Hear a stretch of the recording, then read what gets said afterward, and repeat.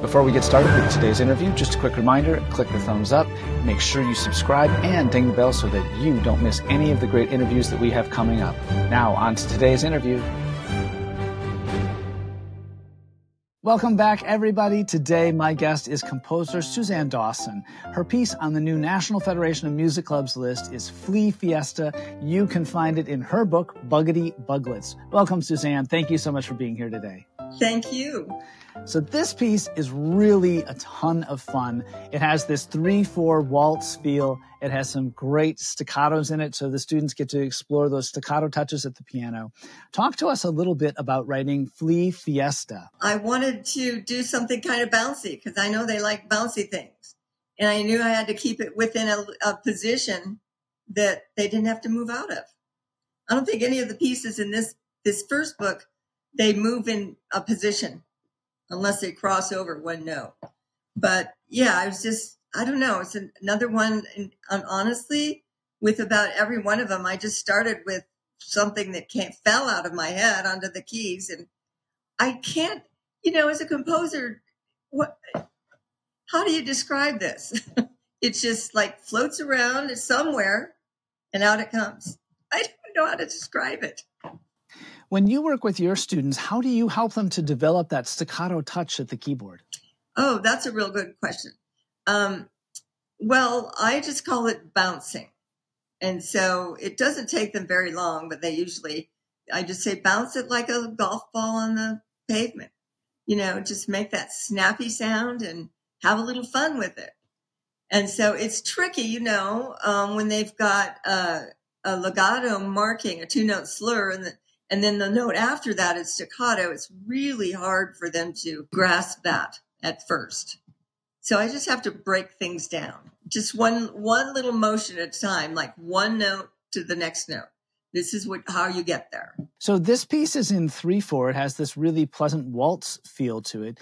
But I know as a piano instructor that a lot of times I hear pieces that are in 3/4 actually performed with an extra beat at the end of every measure. What are some tricks that you use to help students kind of understand 3/4 time? Well, I think that's interesting that you just said about the extra beat that goes into a measure. That is a thing I've heard many, many times, especially if it's like a quarter note followed by a half note, or they just play 3 quarter notes and then wait. So I kind of think it's a visual thing that they're looking, that bar line, I have to play this measure and stop. Like we'll end up working the last note to this one in a row. And then we back up with the beat and we continue until we get to the next point where they're hesitating. What a unique way to do that, helping the student to work across the bar line. Yes. That is a really helpful trick. Were there some other challenges that you faced as you composed Flea Fiesta? I had never written duets for little kids before. So that was an interesting challenge I have to be careful not to collide, or is it going to clash with the upper part? And I've written for multiple instruments before, but this was different. You just have to plan the fingering out when the student's playing with you. So, if you accidentally touch, or you have to touch their little finger with your little finger, that's awkward. So those are kinds of things I hadn't never thought about before. Excellent. Is there anything else you'd like us to know about Flea Fiesta? I don't know if you read that I did all the artwork in the first book. I didn't know that. Yeah. So that little flea thing, that was a hard one. What a talent that you not only composed these works, but also created the artwork that went along with them. That's amazing. That is just awesome. No, I was just going to say, I loved doing that. It took, with Adobe Illustrator, it took like a couple 100 hours to do all of these graphics.